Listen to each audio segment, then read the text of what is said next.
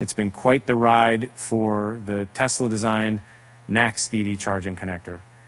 From only being used by Tesla itself, it's now becoming the de facto standard across North America, and almost all of the companies selling EVs over there have already committed to using it for future models.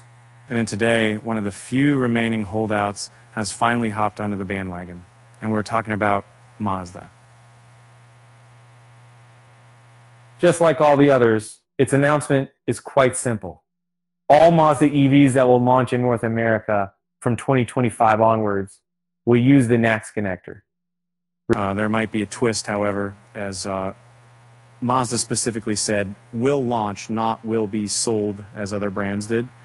So either the brand plans on launching 0 new EVs this year, in which case the point is moot, or it will, but those models won't ever hit the NACS connector.